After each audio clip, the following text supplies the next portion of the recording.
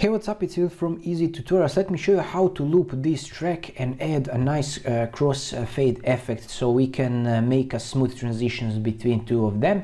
The first thing you want to do is I will control and mouse wheel down to zoom out, select your track, Control C, position your mouse over here, click Control V to paste, and now you want to go right click anywhere on your Audacity, click Add Stereo Track. Now just drag and drop this audio track down below like this. I can go with Control and mouse wheel up to zoom in, and now you want to select the first track, hold Shift and select, you can see that it will select the both of them if you hold Shift. Select both of them and go to Effect and go to Fading and click Cross Fade Tracks.